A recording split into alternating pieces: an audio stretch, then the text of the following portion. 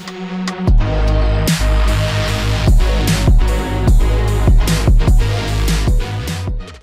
right, hi everyone, good afternoon and welcome to our talk titled Taming the Event Chaos with a Workflow Engine.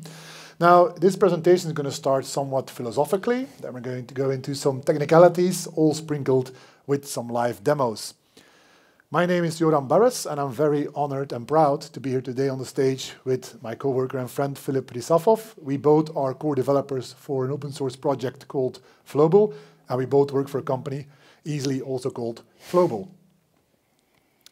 So I said we're going to start with some philosophical tones here, and there you have it. The universe, as we know it, is out there to get us.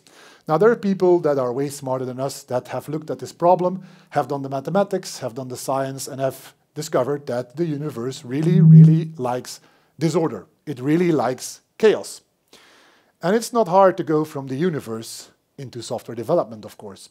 And about 25 years ago, there was a famous essay from the former CTO of Microsoft who wrote in what he called the 4 laws of software development. And let me quickly walk you through them. The first law states that software is like a gas. It means that it will expand whatever you put it into, whatever container you put it into, it will fill it complexity-wise, size-wise, feature-wise, cost-wise, and all these things. The nature of software is to expand. That's basically it. The second law states that software growth is limited by Moore's law. Now, Moore's law, in the recent years, there's debate whether or not this is still applicable, but definitely 25 years ago, this was the case. Basically, Moore's law stated that every about 2 years, the number of transistors would double and the price would halve. And that basically means that you could wait a bit and do more complex things in a more performant way simply by getting older.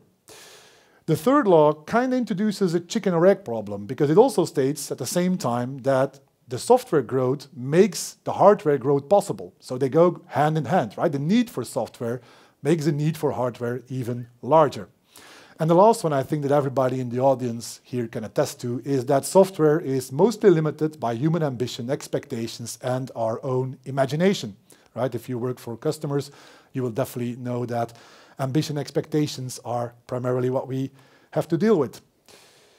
And at the end of that essay, he ended on a cheery note where he stated that software development is a state of perpetual crisis. It will never be easy. Now, if you're ever wondering about job security here, rest assured you're going to have a job. But basically what he wrote down is that you're going to have a job, but it will suck. Sorry for that. And about a decade later, there is Jeff Atwood, who is the co-founder of Stack Overflow. He looked at those laws, and for the people here in the audience, I see quite a bit of young people here in the audience. Just want to take a minute here to remind us of the days before Stack Overflow, right? You would have an exception, you would go to your browser, go to your favorite search engine, that wasn't necessarily Google in those days, and you would put in your exception, and you would get no results. No Stack Overflow posts to copy-paste and get on with the real work. Right? We would have to spend hours and analysis and trying to figure out how things should work. So if you ever wondered why the older generation of developers sometimes is grumpy, this is one of the many potential root causes of that. Anyway, Jeff Atwood. So he looked at these laws and he basically said, well, yeah, software is still like a gas. The nature is to expand, right? But he noticed that those other laws, the second and the third law, didn't really fit anymore because at that time there were multi-core processors, and everybody in this room knows that writing concurrent code is hard. I mean, look at all the topics about the virtual threads here today at Devoxx. So the burden of writing this more complex software now became even a job of the developer. Before you could simply write something and wait a bit and there would be a faster CPU and your problem might be solved automatically. Now you would have to worry about multi-cores and all the consequences that came with it. So more complexity even on something that was already complex. And of course, if we're talking about chaos, in the context of Jeff Atwood, is a famous quote he did a year later that any application that can be written in JavaScript will eventually be written in JavaScript, and it will be pure pandemonium. And if we fast forward to 2022, to today, we could still say software is indeed still a gas. We all know that it will expand any dimension, that it can expand upon human ambition, customer ambition, expectations are to the rocket, skyrocketing to the roof. everybody has an idea for an app, etc., etc. It also means that software architecture become really complex, lots of moving parts and such, and this is what this talk is all about. As a developer today, you have to deal with tens, if not hundreds, of internal APIs, external APIs. There is data being generated every second that was generated back in the day in a year. There is programming languages you need to know. There is frameworks you need to know before you can call yourself a developer. So there's a lot to do these days. And of course, the ever-changing customer requirements. Now, we could think and say that, well, we are now genius compared to our programmer friends of the days of the past. Well, that's not really true. It just is different. The first picture on the left-hand side is a picture of Margaret Hamilton next to the printed out source code of the navigation panel of the Apollo program. This is just a navigation panel, right? Nothing more than that, and you can already see it's as high as she is.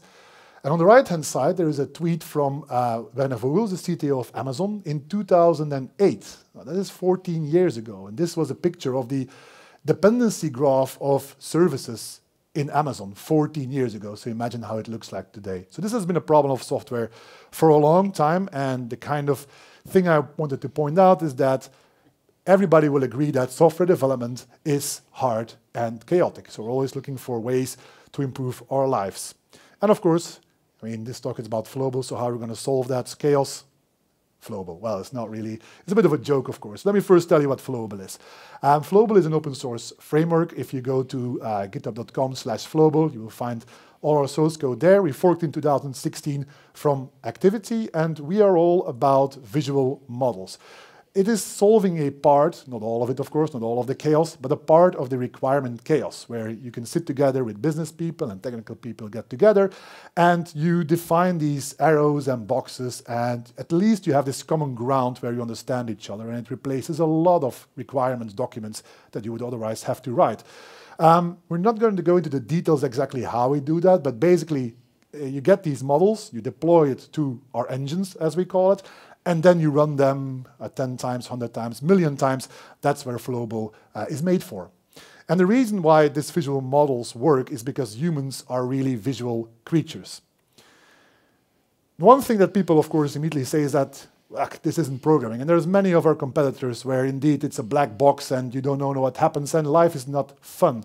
Don't worry, we're not here to replace you, we're here to help you. Again, go to our github.com/Flowable page and you'll see that we are an embeddable Java engine. You know, you can just use us in Spring Boot, Quarkus, Java Enterprise, whatever you want. We are a simple Java engine and we're giving you a Java API and a REST API, so everything you're familiar with. And coming back to that visual part, humans have evolved over the many, many thousands of years to really be capable of discerning information from pictures very fast. A few examples of that we are really visual creatures. For example, the ancient cavemen and cavewomen, they painted pictures of their hunt, whether it be celebrating the hunt or this is a plan of the hunt, we don't know anymore. But they took the time, the precious resources to paint this on the wall. That says a lot about us. Second picture is the Egyptian hieroglyphs. That their written language was pictures. And if you have kids like me, you'll know that kids these days, they communicate solely through emoticons, right? So we're again evolving or devolving into Egyptian hieroglyphs these days.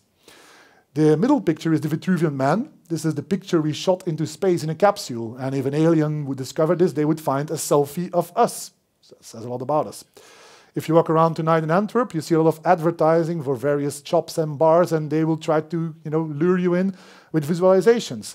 If you're driving on the road with a car, there's all kind of pictures that will tell you what you can do, what you can't do, etc. But they are pictures. They're not big blobs of text, because our brains have been wired for many, many years, on the evolutionary scale, to be able to discern information very fast from a picture, but not from a text. Text and reading is just a skill we've acquired very, very recently in our whole evolution.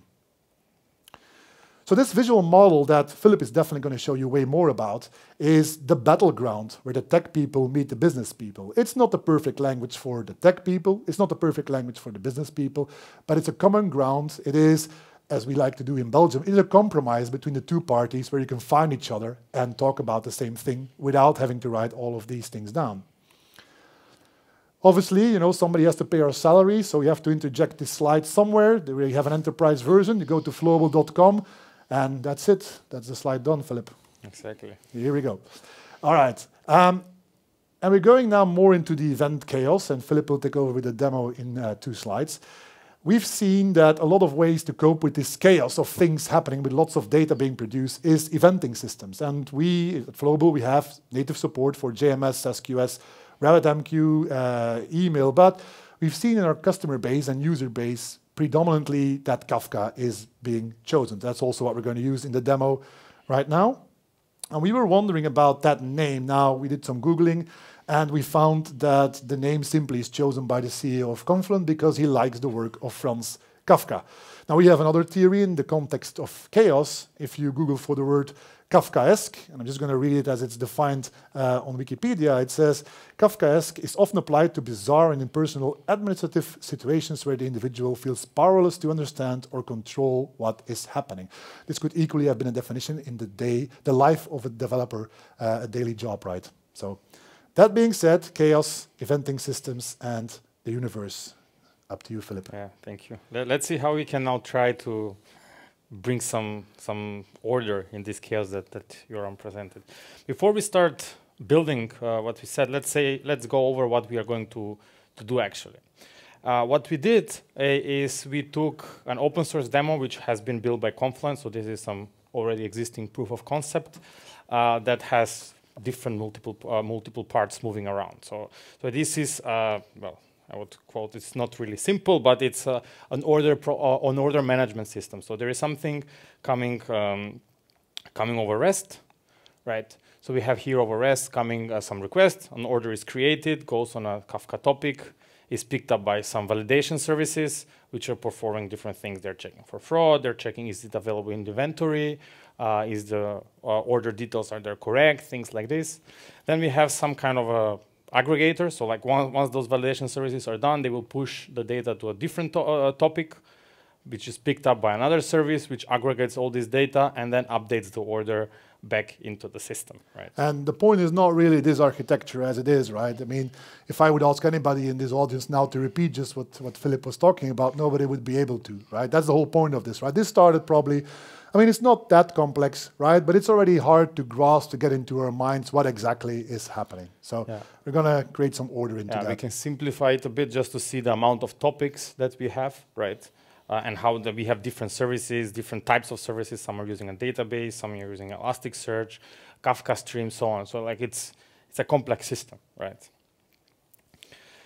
However, yeah, we have this system, but then we have our businesses that would like to understand this, because as Joram said earlier, right, we are visual creatures, so we want to see pictures, we want to see things moving on the screen, right? And we want to see when an order is updated, when an order has been validated, it has been shipped, and things like this. So one solution that we have for this are our so-called case models. So case models allow us to have an overview of a particular thing. In this case, it will be an order. So basically, everything which happens for this order, whether it's shipped or it's being processed or a payment is being done and things like this, goes on a high-level overview within the case, and then we will drill down then further in a more structured way. So that was from these slides, and let's go now to our demo and show you what we mean by these visual things. Right. So if we now go, we have something running. So we have our application running. So this is where our UI will be. We have our designer tool. We also have a lot of things running. So my fans are spinning right now. So we have a Confluent running here, Kafka, Zookeeper, all our microservices, things like this, and we'll try to hook into them. This was the demo that we took from the Confluent tutorial, right? Exactly. And this is anybody can go home and play with this. So that's the starting point. We took something that was built as a demonstration point from Confluent, and that's where we're now going to inject some Flowable into it. Yeah. So we build a skeleton application because it will take us like maybe 3 hours to build the whole thing if you want to build it from scratch. And we'll go over some details before we start building stuff. So we said we have different topics, right? So for this purpose, we have the concept of channels. So channels is what allows us to communicate and fetch data from different streams, right? So in this case, we are going to use Kafka, but we have support for things like JMS, RabbitMQ, SQS, and so on. And it's really trivial to configure it, basically. So I'm not sure how many of you have used Spring Kafka, for example, the Kafka listener. So that's really good, because what we are basically doing, we are dynamically configuring Spring Kafka listener. So we are using Spring Kafka behind the scenes to deploy these things on the runtime. So it's not on when the application boots up, but when you actually deploy it. Here we also have some more advanced configurations. So like in this case, we are using Avro. So these topics are using Avro. So we are using the Confluent serializers and deserializers for Avro. And we have a connection to the schema registry. We also have events, right? So when the bytes come on this topic, right, this represents a certain event. So we have a specific event, which is the order event. And I'm going to show this now. So this is basically the schema from Avro, which is shown in Flowable. So here we can see all the data that we have for this event. For example, here we have the ID and the customer ID, which are special type of events, special type of parameters, which can be we can think about them like the primary keys. So these two properties, these two fields, allow us to uniquely identify a certain order, and then allow us to do certain things with this order within our case or on a process. And then we also have the state, product, quantity, and the price as well. Let's now jump into our case. So this is our order management system. And here we can see we have the different states. So we've pre-created those states, which are here. So which is the created state. We have the failed, validated, and shipped states. We've added also some extra information. So we added the order ID as the case instance name. So when this starts, so we can nicely easily see it in the UI. We have added some statuses, basically the same which are coming from our Kafka. So we can show this again in our UI. And we have configured our case actually here to communicate with this inbound event. So whenever this event comes in, and in this case it comes through Kafka, but you basically will work only with events, and they can come from any channel you want, right? We have configured this to whenever an event comes in to create this case, only when such a case doesn't exist. And then we map the data. So basically here you have the data from the event, and we map it to variables in the process so that we can actually use these variables within your case. It may be interesting to note, if you scroll a bit up, just all the way up, you see that the way it's depicted is kind of like an old archive, right? Like you have a big closet and you have an old archive. This is actually called, this is from a standard. This is a CMMN standard for processes. We've got BPMN for the rules. There's DMN.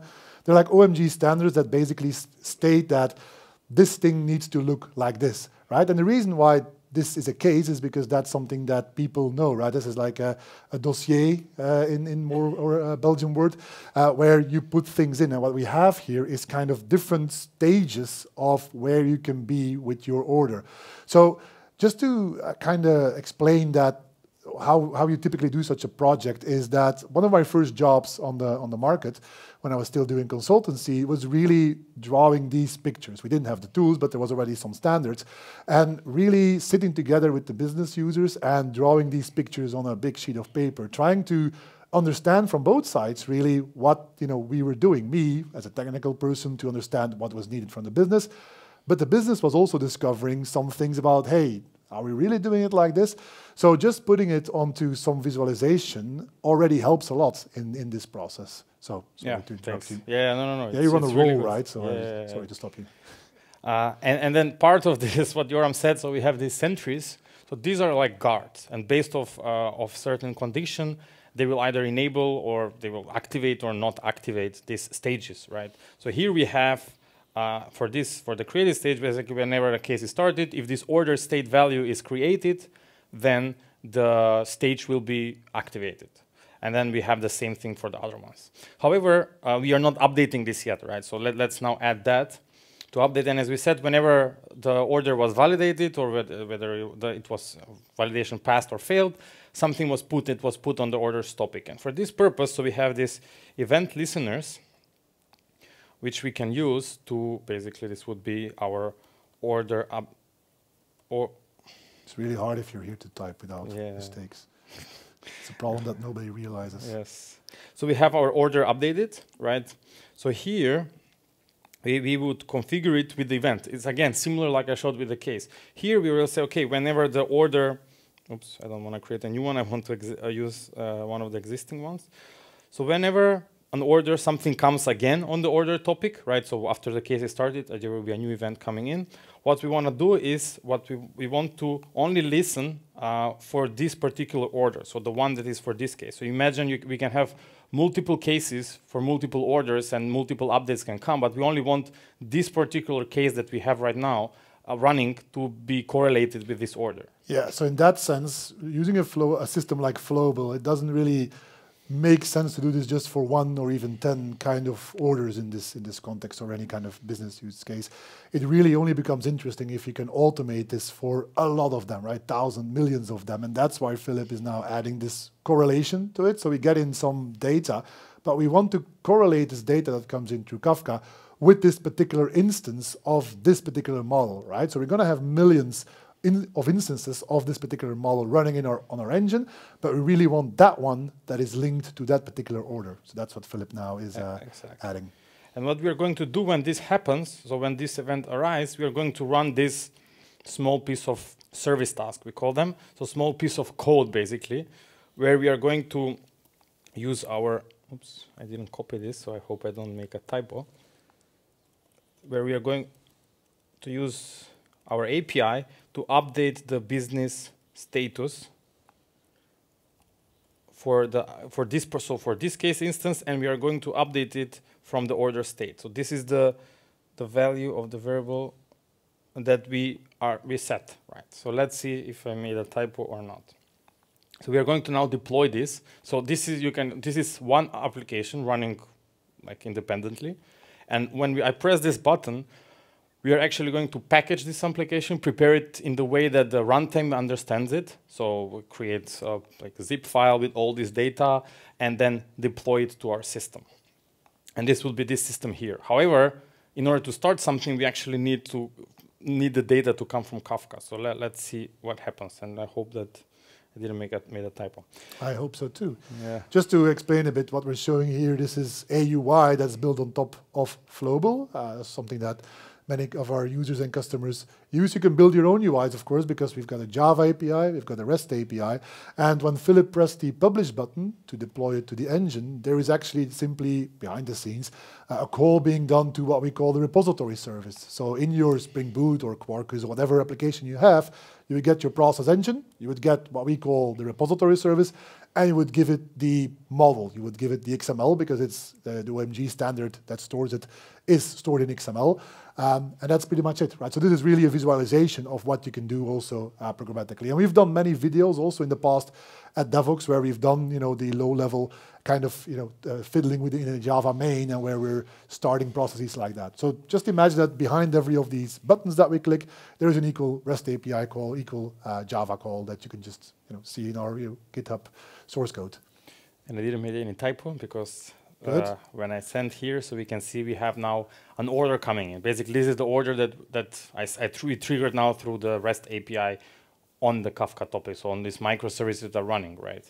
And we can see... This was the one of the microservices from the Confluent demo. Exactly, yeah. So, and we can see here that the order was created and right now, it was validated. Only for the purposes of the demo, we just added a user task so that we can show we can show you how it looks like. We also have the status here, and we can actually now go and see what happened, right? So we can see that blue means that it's completed. So this stage was completed, the created stage. The yellow ones mean that they have not been activated, and the green one, it means it's currently activated. So we are right now in the validated state, so the order was validated. If I go and create actually an invalid order, so we have invalid orders as well. So if I create that, and I go back to here, we have now a new order, but now you can see it has a different state. So the status is now failed, and we are in the failed stage, and we have a different user task, of course. And if we go here, we can see actually now that the failed state is... And that is because you had the guards on the stage, right? Exactly, because I had the guards. So when the event came in, we updated the order state, and because the order state changed, this one became active, and the other one did not become active. And maybe interesting to mention, when we're doing this, when this is running on the Flowable engines, it is always storing all the audit information in the database. We use a relational database. I think you're running on Postgres right now. But basically, each of these invocations, and again, you have to imagine that this happens thousands, millions of times, is being persisted in a database. So 10 years from now, they could go and look, okay, what happened with this particular order at that particular date? And that is really important because many of our customers are in the regulatory space, finance or government, healthcare. So losing data and having an audit trail is really, really crucial for them. And here we can, these are the steps. This is simply calling a REST API, for the history information that we have, right? Yeah. Right. So now let's go back to the slides.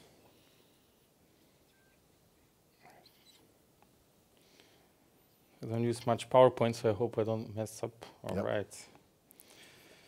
Right. So now we managed to use our case, showed some data, right, like some state changes. However, our company is growing, and now the legal department says they want to do something special, so they want to be notified when a fraud happens, right? So we said we have some fraud detection service, some magic, somehow it happens.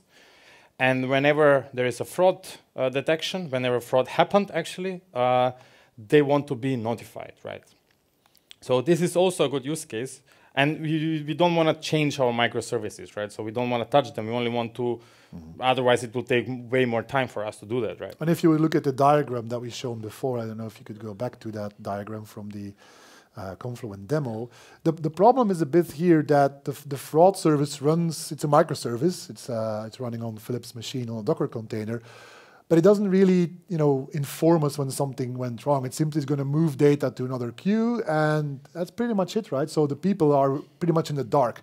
So another way where we see a lot of people using Flowable is to get insight into what's actually running now in our whole architecture, and that's exactly what we're going to do now. And for this, we are going to use processes. So whenever we detect that a fraud happened, we are going to trigger this process, which is a structured way with certain steps can be taken in the way that the legal department wants, and we can then do something with this, right? So let's go ahead and do this, and you will see it's actually way faster than implementing the whole thing if we need to now write the Java code for all the things. So let's go back to our design tool. And for this purpose, let's add a stage now. So this is the fraud detected, right, stage. In here, we are going to use a process, so a more structured data. So this is the fraud detected process. And for this, we also built a process already. So we have a simple process that looks like this. So for the purposes of the demo, is a fraud was detected, we create a user task, and then a user needs to handle this. This is, by the way, by no way a real representation of a process. We've got customers that go really wild with the amount of steps. We also have customers in the government space, for example. And some of the processes there, which take years to complete, they have a lot of steps and different stages and whatnot. So you have a bit of an imagination, but for demo purposes, we're keeping it short. But this is for sometimes really long, during business transactions. And now these order validations are coming on a different topic, right? So now this is the order validation topic that I selected here, and we need to configure this. So we need to configure this and correlate this for our order ID. So this is the variable that we have, right? And then we also have this check type. So basically, because we had different validations, and we only care for this purpose, we only care for the fraud check. And this comes from the microservice, right? That's from this comes exactly. So this event is defined in the microservice, how it looks like, and all this data. And we've only mapped this in Flowable, and we only care about the validation result. When that happens, what we want to activate this fraud detection stage. However, we only want to validate it. We don't want to bombard our legal department with all the fraud checks, right? Even those that passed. So what we're going to do, we're only going to activate this with these sentries, with these guards, when the validation result has failed, right? So let's go ahead, save this, and now do again the same packaging and push it to the system. So what this does now, it redeploys our application, changes, updates the case model, and let's go ahead and create a fraudulent order. So if we now create a fraudulent order, so again, we go through Kafka and we send the data. And it was failed. You were joking about your typo, right? no, but it needs to go in this system. So let me double. Well, no, we need to wait for a second because yes. Right. I didn't pass the data. I did the same mistake. So as you can see here, so we forgot to add the data, but that's not that important. What we can actually see is, because it takes a while for the fraud detection service to check. So we can see here that it failed, right? Because the validation service said it failed, but we also created now a process for our legal department to go ahead and look into this order. And we can drill down into it. And actually, that's interesting because from a business point of view, it's now really a business decision whether you see a fraud detection as a failure, right? I mean, what we have right now is that it shows that we're failed and we have a fraud detection. But of course, for the business, it could mean that fraud detection is a failure, right? This is something, you can then visualize, put on the screen and discuss, right? Otherwise, it's simply a microservice that produces some data. Yeah. And just for our next demo, so that we don't have a typo, basically what we're doing here, we are now passing data with this to our process. So we pass the order ID and the product, which we will need further down the line.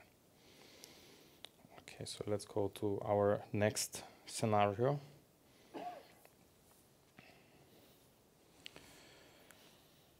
And the next scenario is that everything has been going on for a while, everything has been fine. However, we started getting complaints from a customer that it takes a really long time for them to receive the confirmation that the order has been accepted, or they don't even get any confirmation, right? So what can we do about this? What we can do about this, because we are now in the overview state, we can actually add some triggers on our side, basically some timer if the order is too long in a certain state, so that means that something failed somewhere, right? We need to notify someone, right? So we can create a user task, escalate it to someone, send an email to our IT department and things like this. So we'll look into it to see what happened, why this didn't go further, right? So let's go ahead now to our design tool, and we are going to use now timers. So this basically would be waiting for the order to arrive. We will say, okay, let's say 10 minutes, right? This is entirely up to you. We are not going to wait 10 minutes for this. I will show how we can trigger it faster. And here we will have order not created. So this, if it takes a while for the order to be created, we also have a process for that. We don't have one. Yeah, we will add then a user task. So if it takes too long for the order to be created, we're going to create waiting too long for, and then we have the order ID just so that we can see it in the screen. And so while Filip is doing that, I mean, it's worthwhile just discussing this, that these boxes and arrows and things, it's not something that we invented, right? This is a standard, again, from the ONG. And that's quite important. I mean, as developers, we don't really realize because, we look at APIs and we write the documentation or we read the documentation. But there is a lot of business people out there on the market that know these languages, right? I mean, this is a modeling language, and you can go on the market and find people that speak this language, right? And that's so, it's not that we decided that, oh, a timer should be a little circle with a clock. No, this is defined in the standard. And I can give that to any body that speaks this language, and they would understand. And if we now create such an order, so I'm going to create another valid order just so that you can see that stuff are actually happening on the system and not just the order that we try. And I'm going to create an order without validation, so it means nothing will come. Right, so I have now this order which is validated, and we have now this other order which is still waiting in the created state, right? And if we can go here, we will see that all the other stages are not active, and we are currently in the created state, but this has not completed yet. And in order for us not to wait for 10 minutes, we're going to use one of our other tools, which is kind of like a debugger tool that allows you to drill down step by step in the execution of your processes and cases. And it also allows you to trigger timer. So this timer, because we want to test this, right, we're going to trigger it. Once we trigger this timer, we go to the open tasks, and we can see now that our user task has been activated, waiting for too long. So you can imagine that this could have been easily an email sent to someone, or something else, or send on some other Kafka topic. So it's really, literally up to you to decide what you want to do, and to your business users what you want to do in this case. Okay, so let's go to, I think this would be our last scenario, right? So everything has been going fine again, right? But after some time, now the legal department comes back and says that they have been, like the whole team has been pummeled with fraud checks, even basically the most senior lawyers, and even for really, really simple fraud processes, right? And now what they want to do, they have given us an Excel sheet and told us if this product is the product A, we want only the junior lawyers to handle this. We don't want to bother the senior people, right? This example comes from a real life experience that I had, by the way. Yeah. So for this, basically using Excels is something that we call decision tables, so DMN, that allows us to decide based on certain input different things, right? So let's see how that looks like. So we are going to change our simple fraud detection process and change it to a more complex one, and let's see how that one looks like. So here we have, you can already see it's a bit more complicated. We have this decision table that looks like this. So it looks a bit like Excel. It needs to look like Excel, otherwise people won't use it. Exactly. And this is also a standard. So this is also a standard from the same group, the OMG group, which has built the BPMN and the CMMN standard. So this is the DMN standard. And this is, I mean, this is simple. You can imagine people have like 20 different inputs based on different variables. They have different outputs and like 50, hundreds of rows and things like this.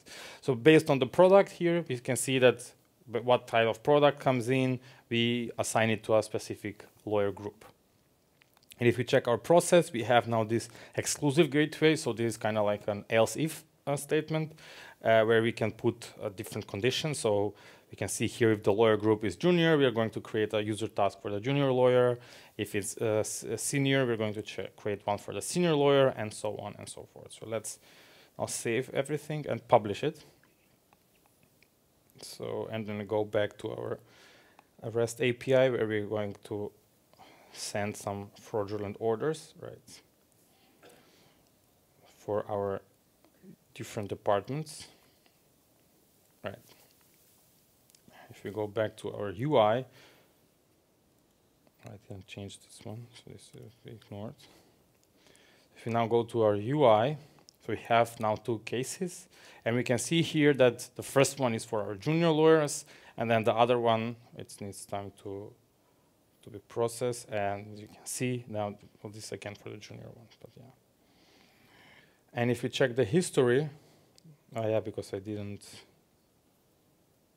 That's why I said yesterday, Filip, you should practice this, not be in the bar. Yes, that's the problem. Yeah. Wise words of an old man. Yes. Yeah, we need to wait for a second for all the orders to be processed, but let's look at this one. And we can see it's again here in the fraud was detected, and we are in the fraud detected process, which now it's a different process basically of the one that we used to have. And here you can see that it actually worked based on the senior lawyer, right?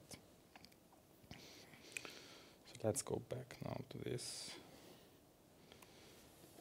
All right, so this was really, really quickly, about 20, 25 minutes, showing you how these visualizations help in getting a grasp of these microservices. Of course, there's way more where this came from. There's a whole API, REST API, that we haven't even touched in this particular talk. But there's plenty of material online. Oh, why is it like this? Why I don't know why it is like that, but let's keep it like that. There's way more material where this came from. I mean, there's a lot of material on YouTube. If you go to Flowable in YouTube, you put in Flowable, you'll find a lot of videos that we've done where we show you how to use these things with REST API, with Java API. But the question, of course, that everybody always asks when it comes to this, does it scale, of course? And so we've been talking a lot of things about the business side of things, but of course, as a developer, you're very interested in knowing how does this work concurrently under high loads. And very quickly, we've also have some material online for that. But in summary, what we've done, this is a benchmark of, it's quite a while ago, where we run this particular process. You can see from start to end. So this is quite an involved process with 3 events on 3 different Kafka topics that we wanted to capture. And for that, we did about 600,000 run-throughs per hour. This is really from the start until the end. So the events were times 3, Filip, if I remember correctly. So 2 million events per hour, something like that, right? Which we're processing. And we weren't pushing yet. We could push it way higher if we wanted to. Something we're currently, or we have been working on and still are working on, is the idea of event sharding, where we have different configurable models that you deploy on different instances that are potentially have different hardware, and where it's really like sharding it across a whole cluster of Flowable microservices, really. And for that, we're doing, as I read now on the slide, 1.8 of those same throughputs in this particular architecture. So that's something that we're really proud of. So come talk to us about that thing. We've barely scratched the surface. As I said, there's way more where this came from. Go to flowable.org to find all the information. But hopefully you've got a quick taste of what Flowable is capable of how we believe that these visual models help to bring order in some of the chaos that we as developers have every single day. If you want to learn more about this, there's a shameless plug for our online event we are having next month, 9th of November. There's a whole day of tracks of Flowable, development tracks, architect tracks, business tracks you can follow, and hear more about Flowable more than you would want to. Actually, on our business tracks, there will be our customers actually going to present their different business use cases that they've solved with Flowable. Because we could say how great it is, but it's of course better if you hear it from somebody who isn't paid for it. They're paying us, actually. True. All right, thank you very much, and brilliant on time. Look at that. Yeah. Didn't expect Maybe that. there are some questions. Always crystal clear. Quite sure of that.